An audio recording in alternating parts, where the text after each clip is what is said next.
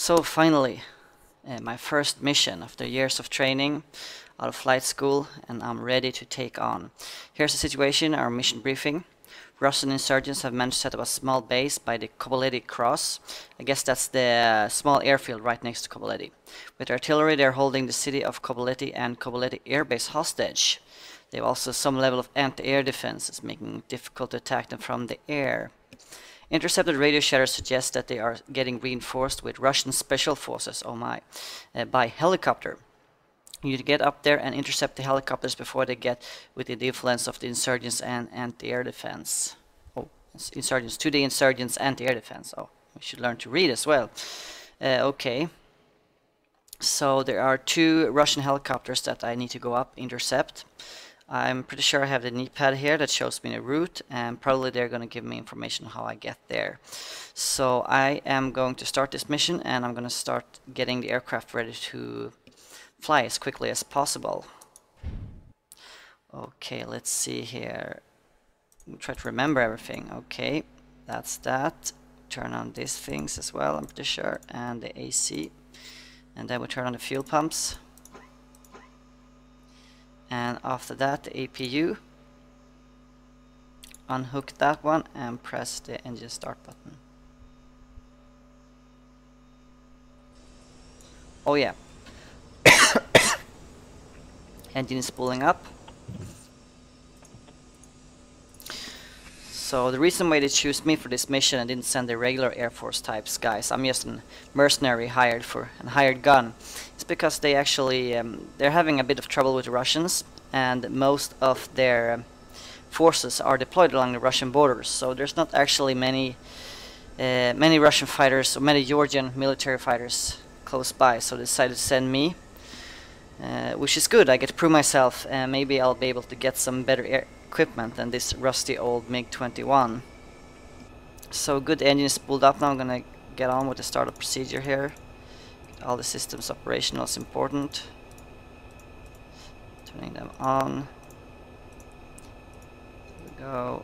That one, turning on these 2.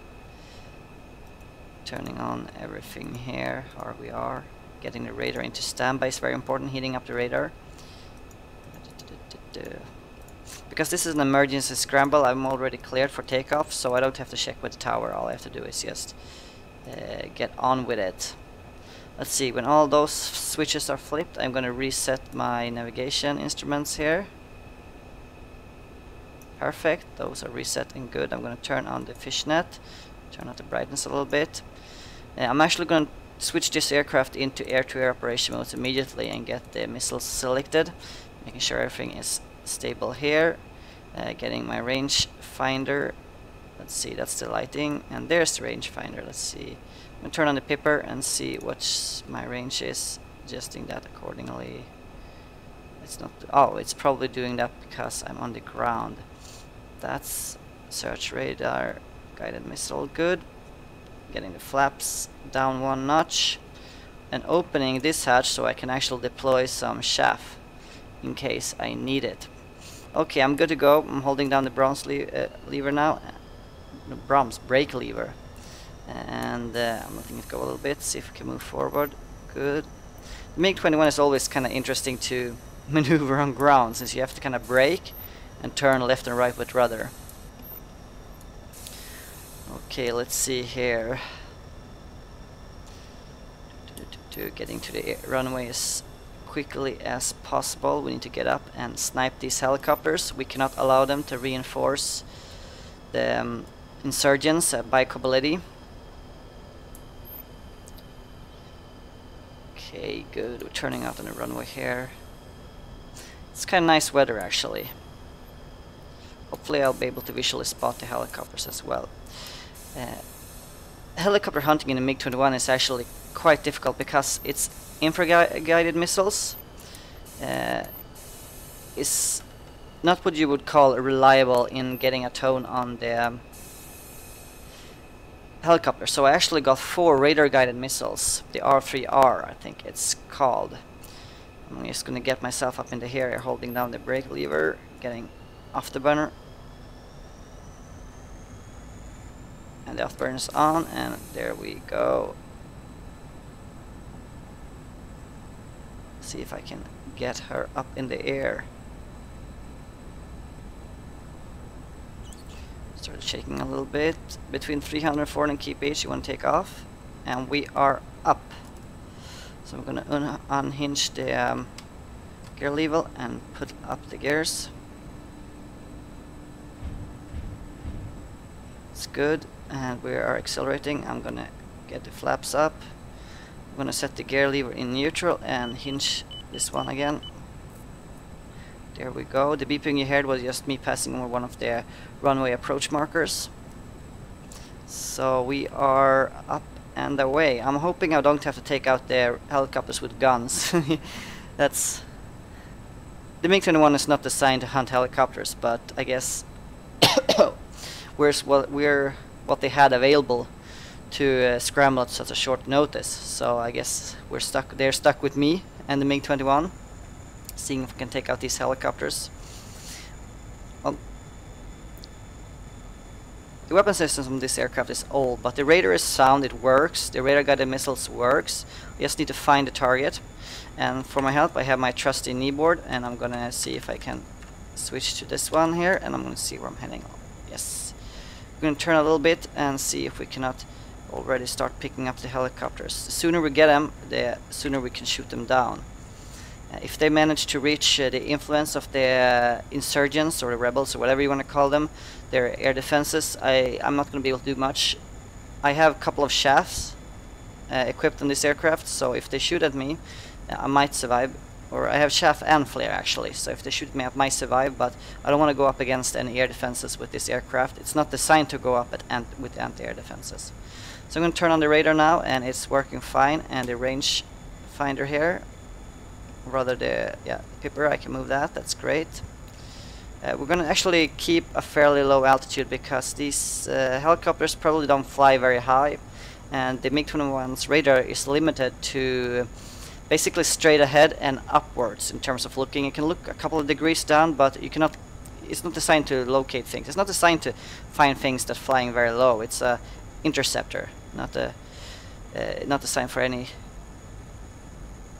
ground attack, or in this case finding helicopters. Not actually what it's designed for. I'm going to push this button, which allows me to find them almost immediately. Both helicopters on my radar screen. This is good.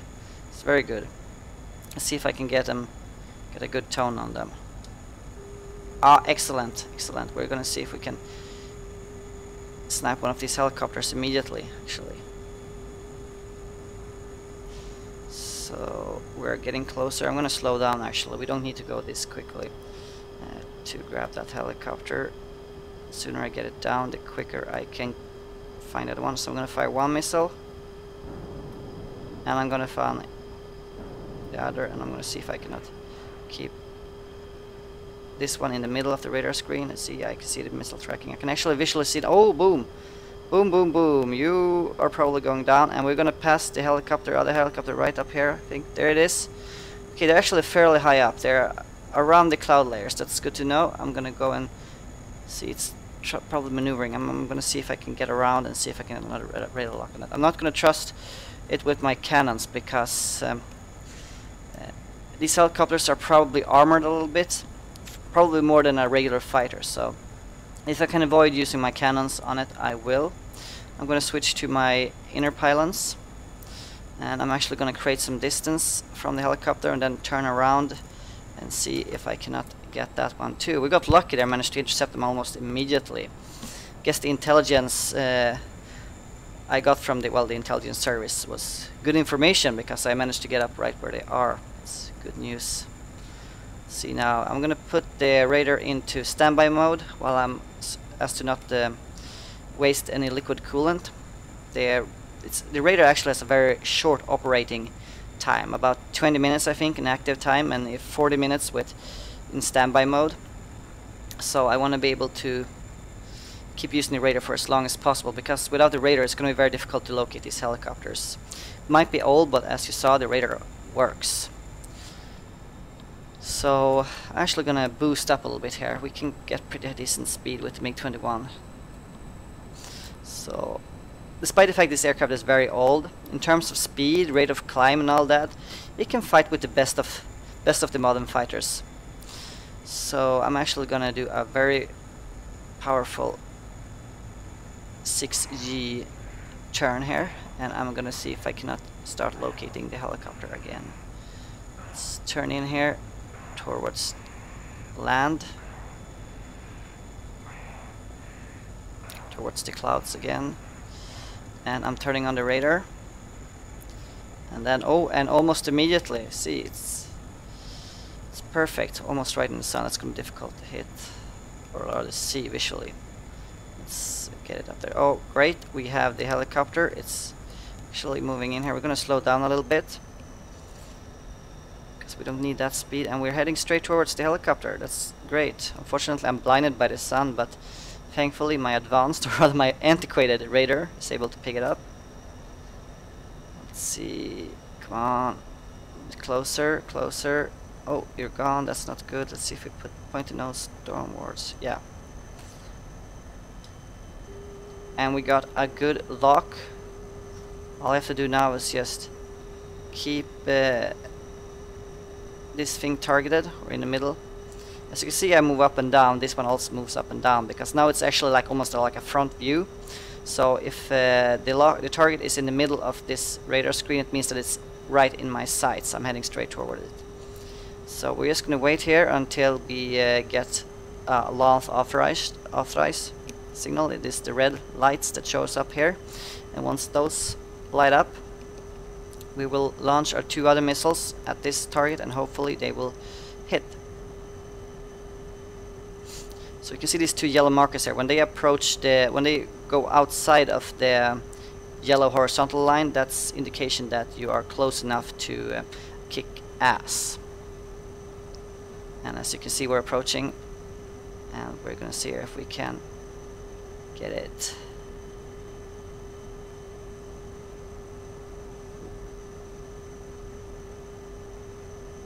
We should get, there we go, we got the red lights, and I'm gonna launch the first missile, and I'm going to launch the second missile very shortly. There we go. I'm gonna see if I can spot the helicopter. I think I can spot it. It's a little black dot there, and I'm gonna point. Oh, it already hit. Boom. And it's smoking, and there we got the other one. Oh, that's great. Take that, you silly Russians trying to fight me.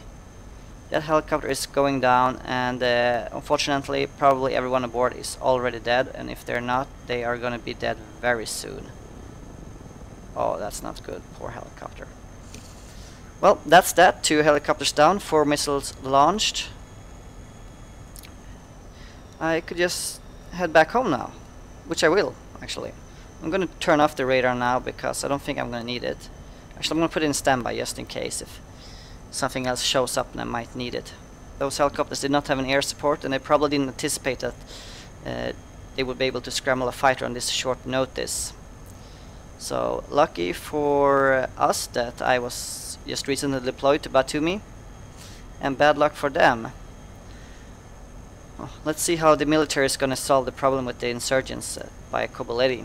It's not going to be easy, because we don't have any military in this region right now, because everything is up by the Russian border, keeping the Russians in check, and they managed to get some insurgents at Kobuleti, which is right over here actually. It's a nice little city. I practiced a lot around the Kobuleti cross, so I know the city and layout of the Kobuleti air base as well, very well. Hopefully I will be allowed to be a part of whatever task force they put together to take out the rest of the insurgents. For now I'm gonna quietly go back home and hope that they don't pick me up with any anti-air defenses and shoot me down. Usually I need a lot of runway before I can put the wheels on the ground. Once the wheels are on the ground, I can basically get her down or break her almost immediately thanks to the drag chute. But see here, we need to stay around 300-400 kph, and we are getting very close here now, and I'm gonna stop being able to see the runway actually very soon. I need to... Oh, are we going down perhaps a little bit too fast maybe? Well, we have the runway right there, and I'd rather hit the runway than the water. So I'm gonna see if I can gain a little bit of altitude. I wish I remember which of all these gauge and levers were the angle of attack indicator, because I'm obviously very bad at approaching.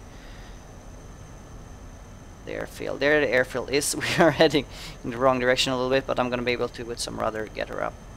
Perfect, there we go. So let's see now if I cannot just gently put her down.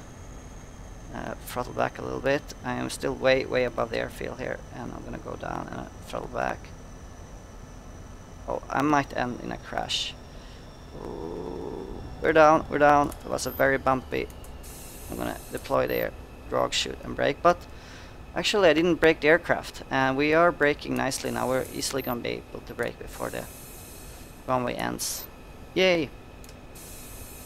So getting down the MiG-21 is kind of like the difficult part about any combat mission. Let's see, I'm gonna release the drag chute here. And I'm gonna turn in directly, very nicely here. Perfect, I'm gonna call that mission accomplished. That was very quick, but very fun.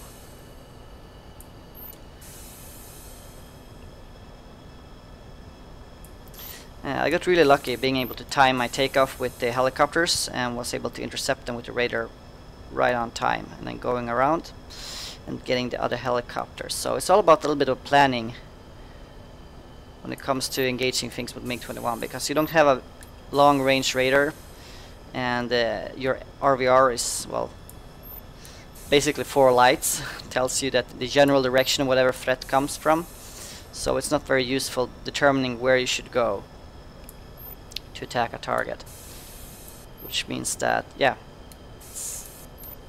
getting lucky and manage to catch them quickly is a good thing. So there we go, we're on the ground, we are stopping. I'm going to turn off the engine now, and I'm going to actually open up the canopy here and give me some fresh air. Turn off the battery. There we go. So the aircraft is silent and safely on the ground. Thank you for watching.